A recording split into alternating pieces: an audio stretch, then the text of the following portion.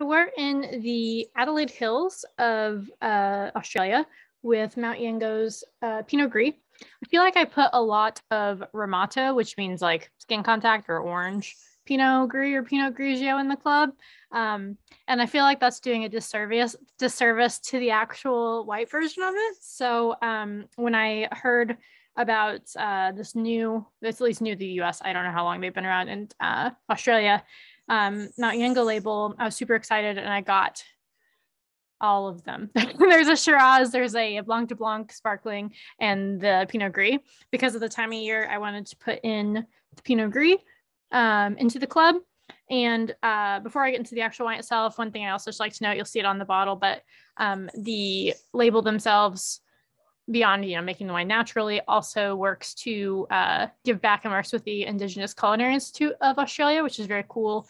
And so all of the artwork that they have on their bottles is from that. It's from Indigenous artists. So very cool and very tasty. So the color, honestly, my color is a little messed up because I had red here a second ago, but it should be pretty bright, clear.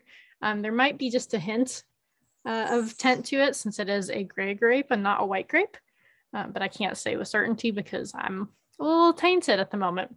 On the nose, super aromatic and very like grapefruity at the top, like maybe a little bit saline as well, but it's kind of like, it's like this fresh green citrusy thing. Down the bottom, this is not helpful, but it smells like Pinot Gris. Like it smells like I know that it's going to be just a teensy bit waxy, maybe a little bit like more stone fruit down here, like peaches or pears. That's not stone fruit, but like underripe, not like fresh juicy peach, more like a white peach. So let's try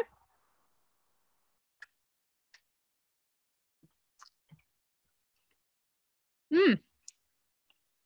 Fresh and crisp and clean. Really strong acidity, especially on the finish. I really get that grapefruit rind at the end. But it starts out with more of the peachy flavors that I was initially talking about, a little bit like a crunchy pear that you're biting into. Just very fresh. A beautiful version of Pinot Gris. Honestly, it's more like French in style, and you get a Pinot Gris from there versus Pinot Grigio from Northern Italy. That's how I would describe it. It's a little more refined versus the Pinot Grigios can be a little bit more almost like bitter. Not always, obviously. It's always depends, but that's my general somm knowledge coming out. So as far as pairing, like I said, like I really wanted to have the Pinot Gris because of this time of year. I would love to put this with, summer salads, start with some like halloumi and watermelon on the grill. I say that a lot, but I want everyone to eat it. Seafoods for sure, just generally like whether they're like, anything from lobster to shrimps to regular fish, like a whole fish on a grill would be good here.